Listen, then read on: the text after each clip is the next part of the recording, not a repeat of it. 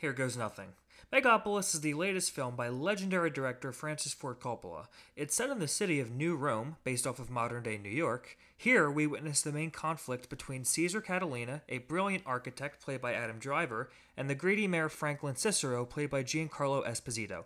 Between them is the mayor's daughter, Julia Cicero, played by Nathalie Emmanuel, with her loyalty divided between both her father and her beloved. Now, I primarily stuck to the plot synopsis posted online for my description of Megalopolis, as my attempts to try and distill its story in a few sentences on my own would fail to capture how this thing actually felt. But when you boil the whole thing down, that's essentially what it comes down to. It plays as a sort of Shakespearean Greek tragedy, with numerous themes of political satire and dashes of sci-fi thrown in for good measure. And Coppola takes all of these elements and uses them to create an experience that I haven't had with any other film of this year. Going into my screening, I had no idea what to expect, especially with the distribution of Letterboxd reviews being the most mixed I've ever seen a film get. Couple that with the amount of controversy and behind-the-scenes drama that was occurring, my anticipation was through the roof. And let me just say point blank, if you were going in and hoping for a consistent narrative that flows naturally and reaches a fulfilling conclusion, you're gonna be disappointed. Because Megalopolis is an absolute mess, pure and simple. Its script is pretty terrible. There are numerous directions that the story takes which are completely baffling, and numerous subplots that just sort of start and stop on their own without any rhyme or reason. Oh, that character who was plotting to do something nefarious? Yeah, he just sort of died off screen. Oh yeah, the main character has the ability to control time. How can he do that exactly? I don't know, stop asking questions. And that's not to mention the dialogue, which is also completely bonkers, including one line mentioned by Aubrey Plaza's character, which will forever be etched into my brain. By the way, her character is named Wow Platinum. Yeah, I'll let that sink in. And the rest of the dialogue is an assortment of quotes from famous philosophers and quotes from other movies. As a David Fincher fan, I could tell a quote was from Fight Club a mile away. The cast for this thing is also stacked. With the director being Coppola, you can imagine why. In addition to the leads I already mentioned, you have Dustin Hoffman, Shia LaBeouf, Talia Shrier, Lawrence Fishburne, Jason Schwartzman, and Jon Voight, who is definitely, giving a performance. The scope and scale of the production is obviously massive, and the whole thing just has this energy that's firing on all cylinders constantly. And while some actors were incredibly adept at matching this energy, others didn't really mesh with it as well. Aubrey Plaza fits the role like a glove, and she was an absolute joy to see whenever she was on screen. She 100% knew what kind of movie she was in. Nathalie Emmanuel, however, was not as good. Her performance felt like it was coming from an actual drama, which, in Megalopolis, doesn't really fit at all. Adam Driver is fantastic as always. I don't think he could give a bad performance even if he held a gun to his head. By the way, if you haven't seen Patterson, you should definitely go see that. There's a great deal of screen time dedicated to lengthy monologues that his character Caesar espouses, which I'm sure would be terrifying to most actors.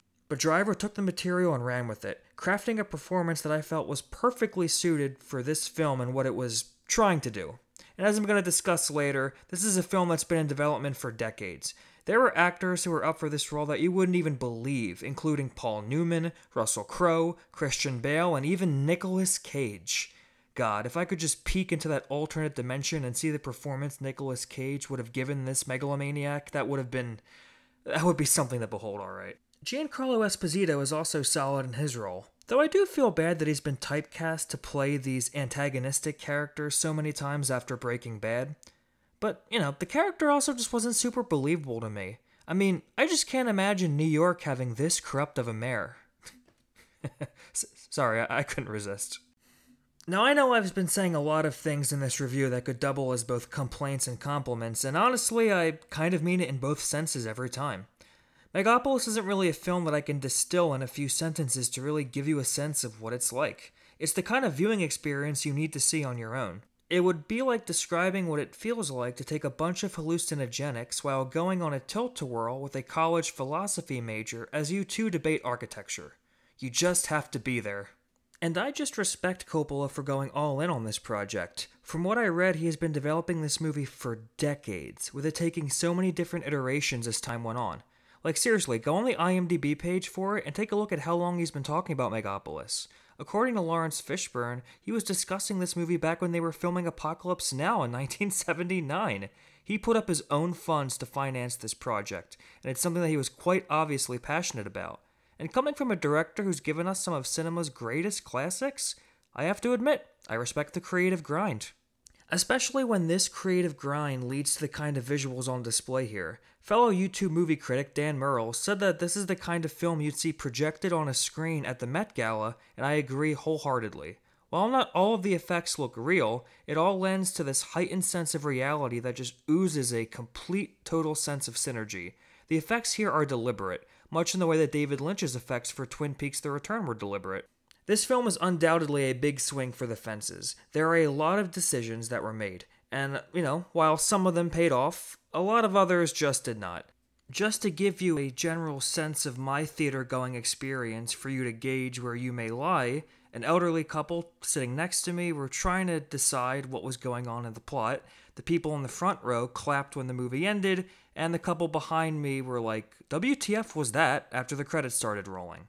So I would say that would sum up the reaction to Megalopolis pretty well. Bottom line, if you are someone who likes more conventional films with a proper sense of pacing, tone, and storytelling, then I would say to avoid Megalopolis like the plague.